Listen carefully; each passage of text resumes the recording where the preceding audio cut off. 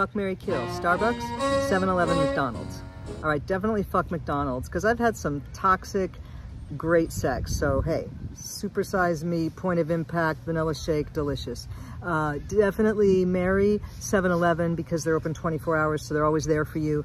And you might find a winning lottery ticket, and they've got water, they've got beverages, they've even got first aid kit, sushi. I mean, who's gonna eat sushi? They're gross, but anyway, hey, they're 24/7. And then actually definitely kill Starbucks. Easy kill. They're predatory. They're like a virus. They've shut down local coffee houses. They've shut down Coffee Bean. They've shut down Pete's. And they decimated orangutan habitat by knowingly using palm oil in their baked goods.